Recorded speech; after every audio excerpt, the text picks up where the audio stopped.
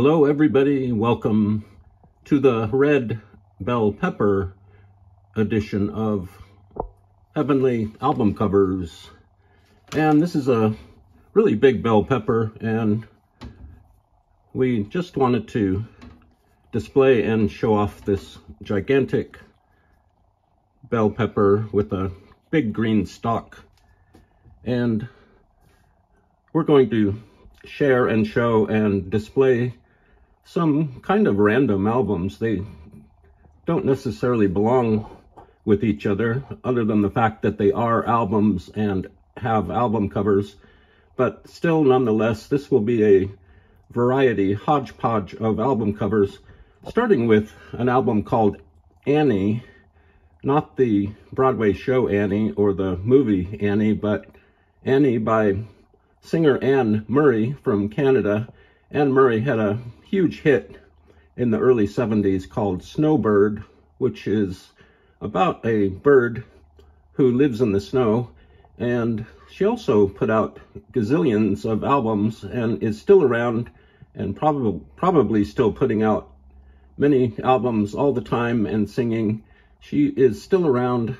Anne Murray is still around. And this album cover was put together by Dean Torrance of the duo Jan and Dean. Dean Torrance was involved in album graphics and the artwork of albums, and this looks like a collage that he did, and it's really fantastic. The lettering at the top is really hand done and really good. I'm not sure how he did this, but it's really sensitive, and it's a really nice image for this album. This came out in 1972, and there's Anne Murray right there. She's wrestling some cows, I believe. This one cow down here is kind of grabbing her poncho, her little Canadian poncho, and this gentleman on the side, he's the farmer, I suppose, is laughing at the whole scene. And this is on Capitol Records, and it's called Annie, covered by Dean Torrance, which is great. Next up is, look at that tiling, it's just really impressive. This is Jesse Johnson's extended 12-inch single, I think. Yep, it's a single 12-inch called Can You Help Me, extended version. And Jesse Johnson is smoking here. It's hard to believe that they would allow people to smoke on album covers, but they did. He's got his sunglasses there. He's really wearing it bold in his pink lace outfit and his fedora.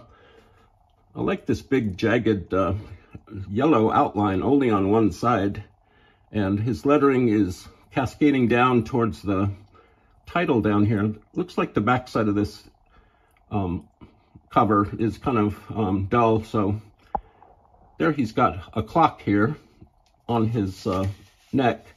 Jesse Johnson was a member of The Time, the group called The Time, and he left The Time and became a producer and a solo guy. He produced Janet Jackson and Paula Abdul and others. And the next album up is a group, an album by a group called Side Effects, or is it just Side Effect? I think they only have one, What You Need by Side Effect. This bell pepper is just huge. I can barely hold it, and I have pretty big hands. It's substantial, and I also need a sip of coffee. So let's look at the bell pepper while I do that. And so here's Side Effect, and this group was fairly big. They had a couple of hits. Their lead singers kind of came and went. They had various lady singers in this group, Side Effect, and here they are. They're emerging from a bank vault. It looks like they've either committed a crime or they've taken out a loan on a house together. This copy is kind of gnarled at the bottom and scraped up, but the cover is still really nice. It's a good photo. I'm not sure if they took the photo and then superimposed a bank vault thing on top of it, or if they actually were emerging from a real bank vault. There's the bank vault again with the song titles, and it's a nice bank vault. You don't see many bank vaults on record albums. And here are Side Effect.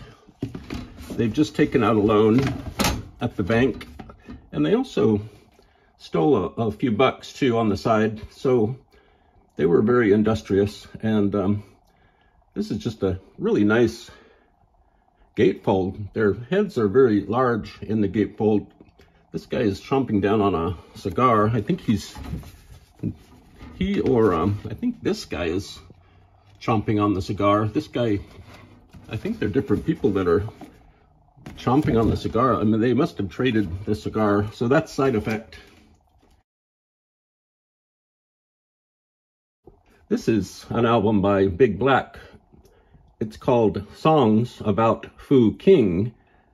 Pooh King was a Mongolian wise man. He was kind of a philosopher who lived in over in India, and he was best friends with the late 1980s punk rock industrial loud rhythm band, and this is their second and last album. They folded after this album.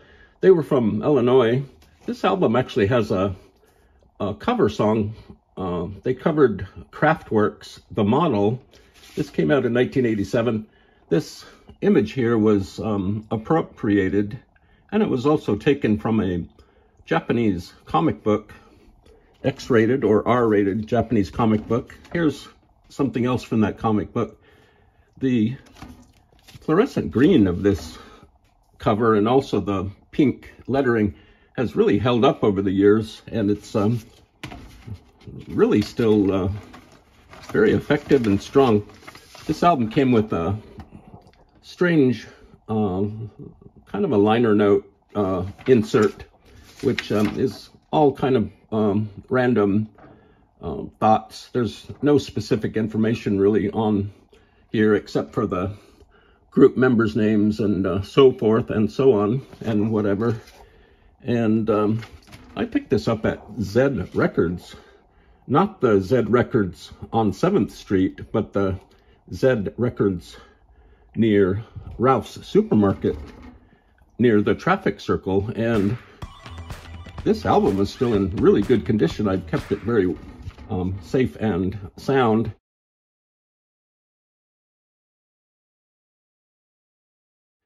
Next up is Ashford and Simpson. Their album is Stay Free. This is, let's see, Ashford and Simpson, Valerie Simpson and Nick Ashford. I gotta keep that straight. Nicholas Ashford passed away a few years ago. Valerie is still around, and they were, and probably still write songs for other artists. They were Motown house writers, and here they are on the back of their album.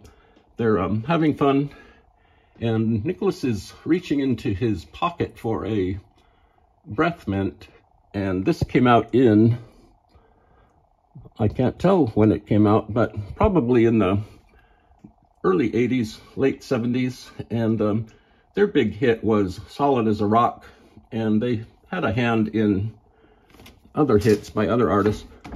The album cover is great. Valerie is looking straight towards the camera, and Nicholas is looking that way towards a friend that brought his lunch, and they're kind of recusing on a old wooden chair. This next one is a kind of a hits sampler featuring Dee Dee Sharp, Chubby Checker, Don Covey, the Orlons, and the Times. At first I thought this was a Motown sampler, but it's really not. it just kind of looks like a Motown sampler. Back in the 60s, a lot of things had the suffix a-go-go on it. You could have almost anything a-go-go. Supermarket a-go-go, red bell pepper a-go-go. And here are the featured artists, and everybody looks happy. The layout is real sweet, really in line and happening. The flip side is just more advertisements for more albums. The bell pepper is still here. It's a really good time to be enjoying this bell pepper here because we can document it in this video, as well as document this next album cover by saxophone player David Sanborn. And I had to pick this up because the cover is just really crazy. I really like it. It's kind of cubist, and it's almost very cubist. This album is called Backstreet, and this is a back street here. There's a building there, the Chrysler Building, I think, New York, and some businesses happening. And I think the artist was Lou Beach, and I was right. This is by Lou Beach. This came out in 1983. David Sanborn played with everybody, and so that's Backstreet. We're walking down the back street. Next up is, look at that backdrop. It needs a, you need to hide that scratched up messy part with a bell pepper. And next up is Mort Sahl.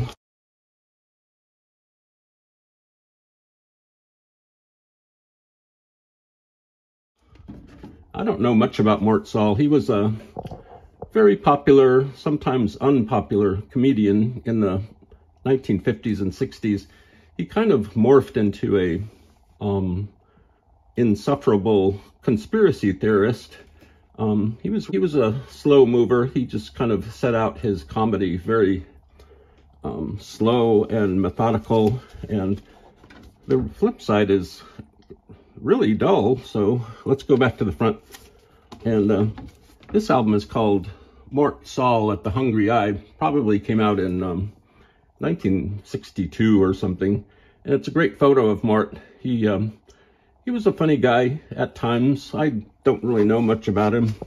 And this is on the, we don't know, oh, it's on Revue Records.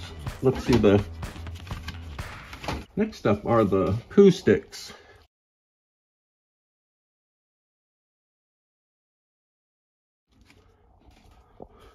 This album is called Trademark of Quality, and there's the lead singer, Steve Gregory, and I think Steve Gregory wrote most of the songs. I have to take a sip of coffee. Let's look at the bell pepper.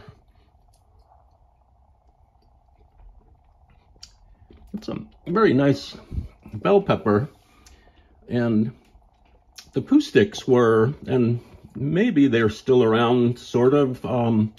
They were kind of a tribute band to all things classic rock. A lot of their songs and albums were mini tributes and homages to classic rock themes. A lot of their songs are constructed around almost cliche classic rock riffs and musical notational aspects. And so the Pooh sticks are really great. Their best albums, I think, are The Great White Wonder, and they put out an album called Million Seller, which have some really awesome songs on them. This is kind of a weird live EP. It's only has a few short tracks on it, and this particular copy was made in the United Kingdom, came out in, that's all like a big drawing of the band, I think, and they're all doing stuff. And actually it goes this way.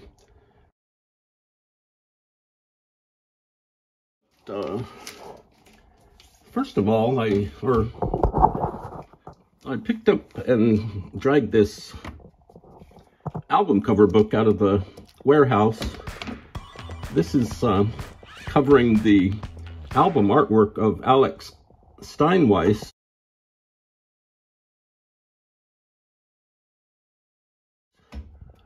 Great artist, and this one's worth finding and checking out and buying. These are all the really ancient albums that we see in record boxes at record stores. These are the albums that people pass over and neglect to stop and look at. And Steinweiss was just great. He had a great artistic vision and did a lot of album covers for different artists. This book is about Roxy music. It's by Michael Bracewell, and it's supposedly about Roxy music and their history, but it's really about Bryan Ferry and the department store, Roxy Music. But mostly this book is about how Bryan Ferry got a job in a department store, a men's store, and what happened when he worked there. So it's very odd. The cover's great.